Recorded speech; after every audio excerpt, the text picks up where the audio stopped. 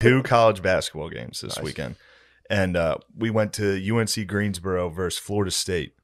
And UNC Greensboro had a guy that was losing his mind on every single play. It was great to watch. There was just on the court? No, he was just in the stands. He had a whole row to himself because of the the COVID. This guy was like sprinting up and down, like, yeah, he was in the mezzanine. We did it after every foul shot. He was like, oh my god. And then Florida State would score. He'd be like, fuck. He was literally running up and down, like, yeah. Why were they playing in Indianapolis? It's like their bubble. Okay. Yeah, every team was there. Oh, I got you. Yeah, it was pretty. Oh, it's March Madness. Yeah, it's March Madness, dude. Whoa. Who do you got winning it? Gonzaga. That's actually a good pick, dude. Really? Yeah, they're the #1 overall. Really? Wow. Yeah. ESP, bro. Although I've been watching Last Chance U, so I know all about. Nice. You got questions about college basketball, dude? How good is Last Chance U? That show's the best, man. This season's good. Like, I like the. Yeah. So was last season, the football one in Oakland. Yeah, they're like likable players. Yeah, they are. These guys are likable. I like the coach, dude. Coach rules. Love the coach. Spazzing, jumping up walls and shit. He's like, do you want to call these girls bees and hoes? Dude, how religious he is gets me so pumped. Yeah. Call these girls bees and hoes? Come on, man. He's so funny. Damn. I watched the first episode. I'm like, damn, this is why Shane's so competitive. Why? You watch sports shows? I went to bed. I was like, I have to win. I left. I was like, I need to fucking win something, dude. Yeah. That gets your competitive juices flowing. When you watch sports shows, it's the same format. It's just like, it's so funny too because the team's like really good. Yeah. And then they'll have like, come on, man. And you look at the scoreboard and they're up by like 37 points. How nice was it when that white dude went off on him? Bro, Oh, that was great. When he was walking with the swagger at halftime. Yeah, number 33. Yeah. Little Larry Legend coming at you. And then that dude came out and was like, that's done. And he never scored again. No, I think he was, dude, he had some behind the backs. He was. Oh, no, in the first half. Dude. He was Are you sure? It. Yeah, in the first half, he was ripping it. And then the coach came in and he's normally high energy and fired up. And he came in and he's like, I guess we're just not going to win this one. I guess we just don't want it. Yeah, he switched it up on them, and they all got really pissed.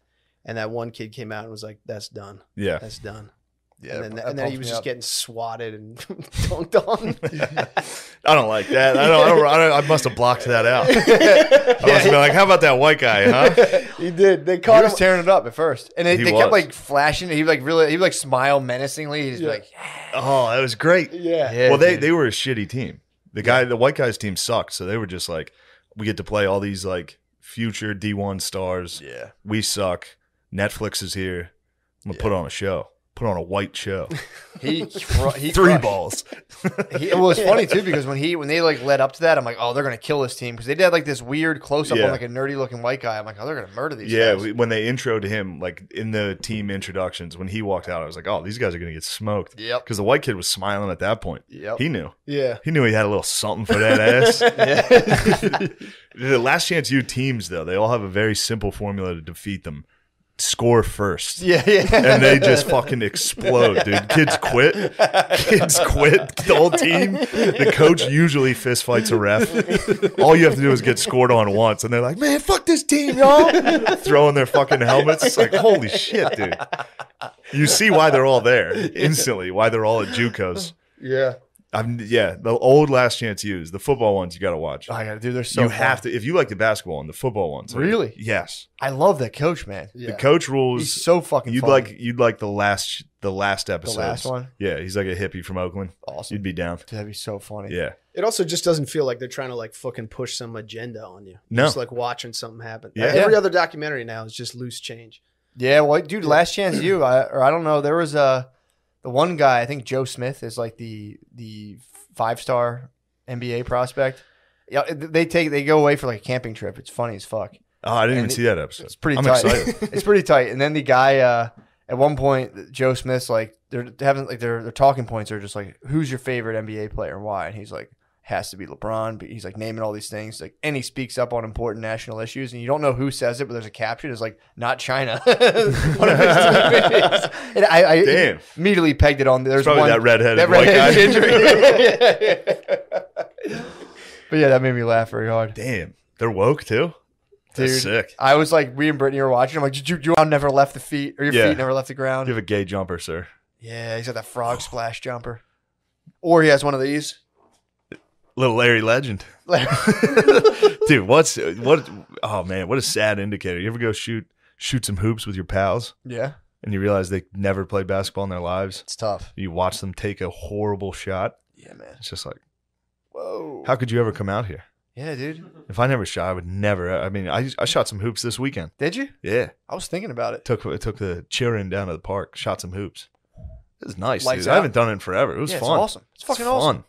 Dude, I was telling Spud how if I play basketball, like a full pickup basketball game, I feel hungover the next day. It's so hard. Like I'm just fucked up. It's so hard. I feel sick. Especially because you're like me, dude. You're banging. You're down there Come on, banging. man. We played. You and me don't have much razzle dazzle. We're 1-0. Yeah, we are 1-0.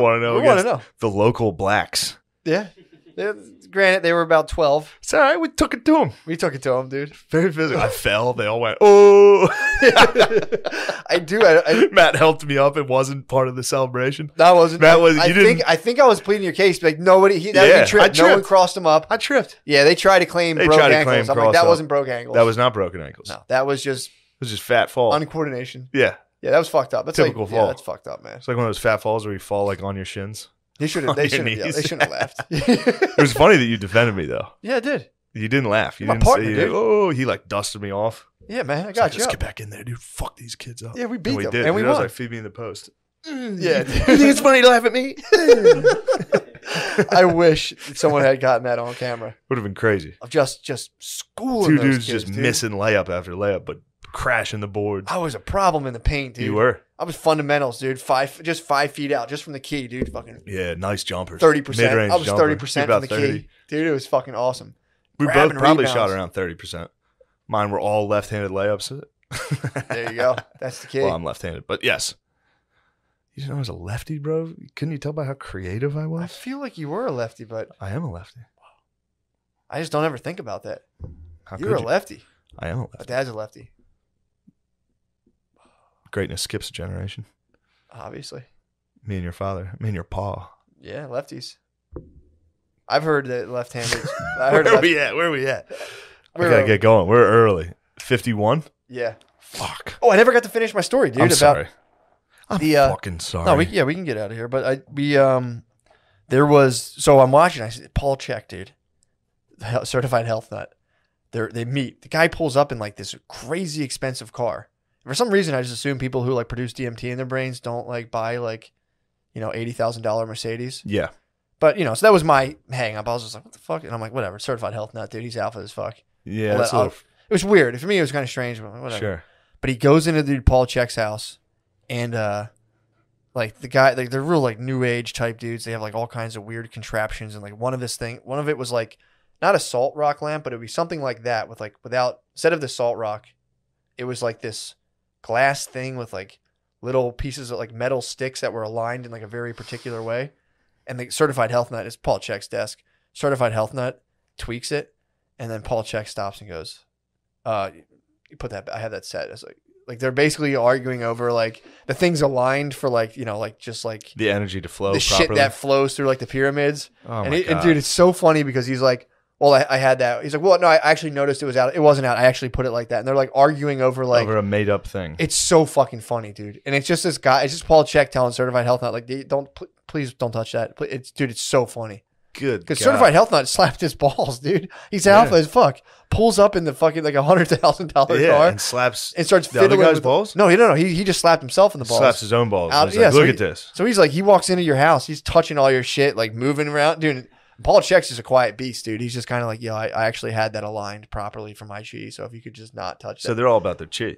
Yeah, But it's slapping their own balls. so funny that it's like, it was just, for me, it was like, you meet your heroes, bro.